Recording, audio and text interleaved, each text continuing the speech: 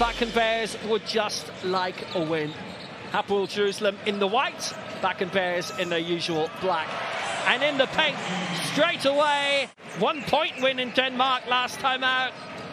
Top scorer with 19 when they lost at home to Riese Ludwigsburg, but they're not thinking about defeat tonight, as that's another brilliant score put away by Hankins. Well, we're in the sports quarter of the city, this venue which is only about 7 years old. Here's a man, Zach Hankins, who's blown the doors open.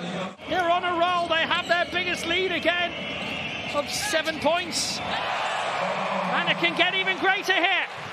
Vene for Speedy Smith. Nice setup, and dunked in by Hankins with the throwdown. Hapoel maintaining a decent advantage over the Danes. Alley-oop! Oh, reverse alley-oop too! Zach Hankins has every trick in the book. 8 3-pointers for Hapoel now.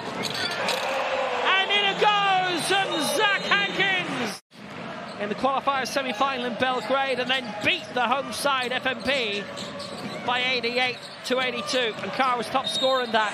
And this is Hankins to score, and he's drawn the foul.